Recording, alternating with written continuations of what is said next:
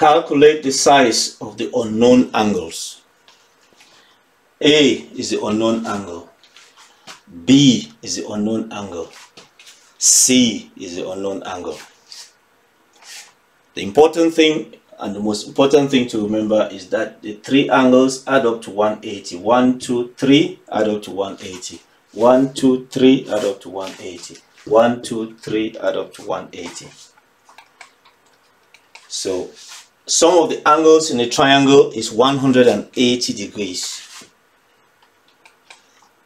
So for the first one, 180 minus 62 minus 93, and that gives us A to be 25 degrees. For B, 180 minus 76 minus 59, and that gives us 45 degrees. And for C, 180 minus 85 minus 30, that gives us 65 degrees.